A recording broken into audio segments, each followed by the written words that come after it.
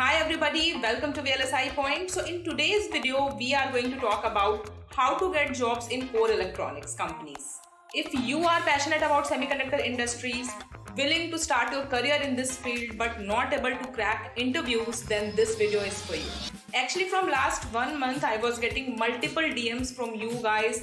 Few students were asking that their resume is not getting selected. Few students were asking that how they can develop their skills. They are not feeling confident enough. They are not able to crack the interviews. So I thought to make a dedicated video on this topic so that other students will also get the benefit. So before moving ahead, if you are watching my videos first time, then I am Shweta, research scholar at IIT Dhanbad. I am a VLSI enthusiast and doing my research in neuromorphic computing. You can follow me on Instagram and ask your career related doubts. As we all know, semiconductor industry is booming in India. A lot of job openings are coming, and in near future it will increase by 10 times. This field demands skilled engineers. So guys, your degree is not enough. You have to work on your skills because competition is increasing. Around 2 years ago, mostly final year students or third year students asked me that how they can prepare for the interviews, how they can start their career in semiconductor industries. But from last 2-3 months, what difference I have feel? First year students, 12th class students asking me, ma'am, how we can start our career in this field? From which subject we can start our learning? So guys, this is how the competition is increasing. Being an electronics engineering student, you must focus on these 4 points which I am going to tell you. These things will help you in your entire 4 years engineering. First is cultivate the right mindset. You need to understand the economic condition. A job market can be influenced by various factors like economic downturns, technological disruption, or company-specific issues like layoffs. So you have to recognize that these conditions are beyond your control. You cannot do anything. You cannot stop the layoffs. You cannot stop the economic disruptions. But what you can do, you can increase your inputs. You can improve your efficiency. Concentrate on what you can control, like your skills, your resume building, and your approach for the job search. You have to accept challenges as an opportunity. It's completely fine if your resume is not getting selected. It's completely fine if you are not able to crack the interview. There is no problem if you are getting continuous rejection. Take your joblessness as an opportunity to strengthen your skills and to prepare for the further job roles rather than a setback.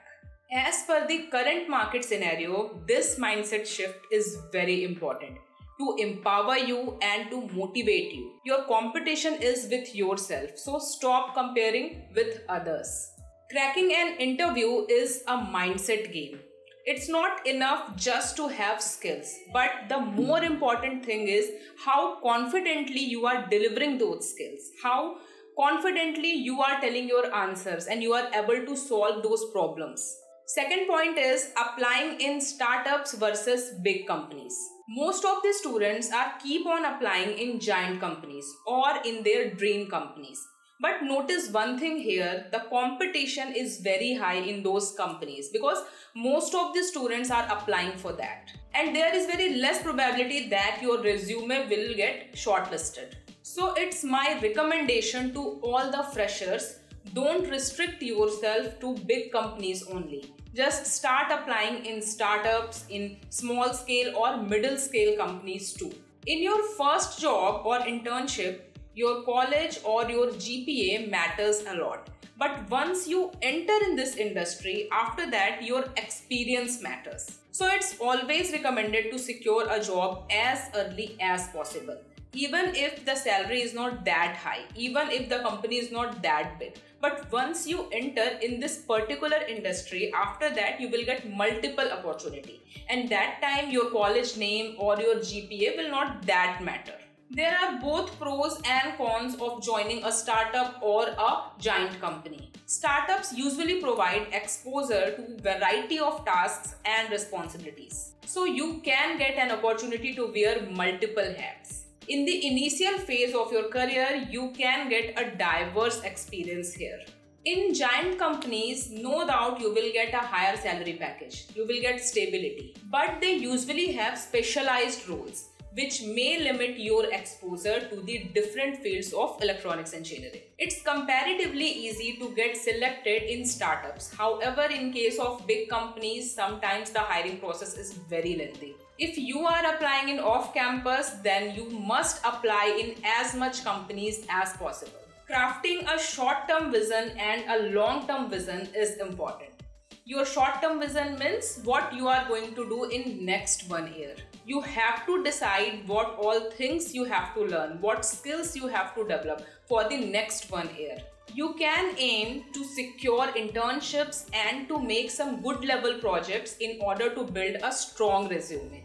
In your long-term vision, you have to plan for next 5 years. How you will take a leadership role, how you will become a subject matter expert, how you will stay updated with the industry trend. All these things you have to decide and you have to plan.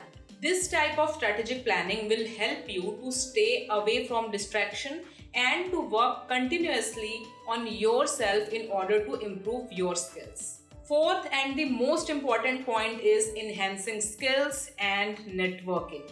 You have to continuously update your technical skills in order to stay relevant.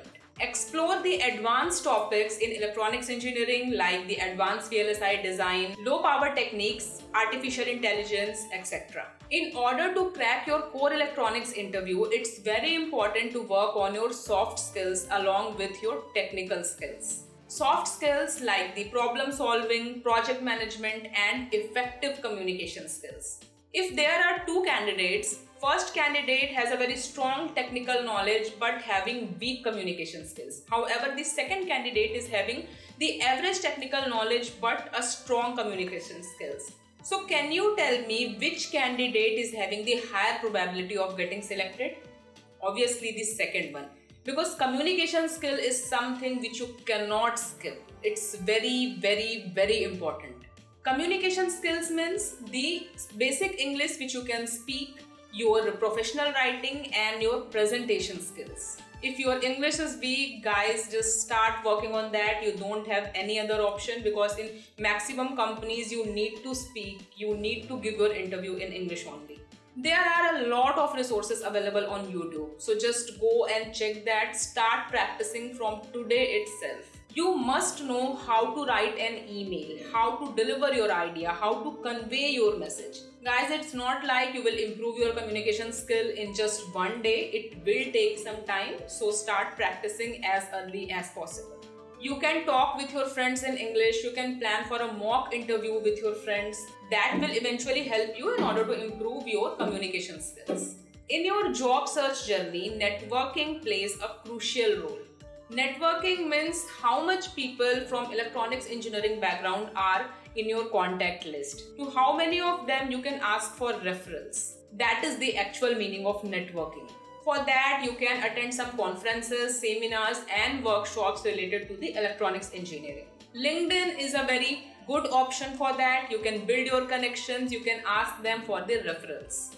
But remember guys, referrals can only help you to shortlist your resume. But eventually you have to crack the interview, and for that, skills are very important. In any industry, if you see the top successful people, one thing is common. They all are working on their skills. They keep on improving themselves. Even after getting a government job or a higher position, they do not saturate themselves. They keep on improving, they keep on learning, and this is something which creates a difference. So concluding today's video, you have to focus on these 4 points in order to secure a good job position in core electronics companies. Cultivate a right mindset. Start applying in startups and mid-scale companies along with giant companies. Craft a short-term and a long-term vision. Enhance your skills and networking. Here skills means both your technical and your soft skills. Always aim for a prominent position in top 10% in your field. Take your joblessness and challenges as an opportunity. And remember one thing, perseverance and adaptability is the key to success. So keep on improving yourself. This is it guys, this is about today's video. I hope the video is helpful to you. Subscribe VLSI Point if you like the content. You can also connect with me on Instagram and ask your personal career related doubts. We will meet in the next video. Till then, keep learning and stay curious.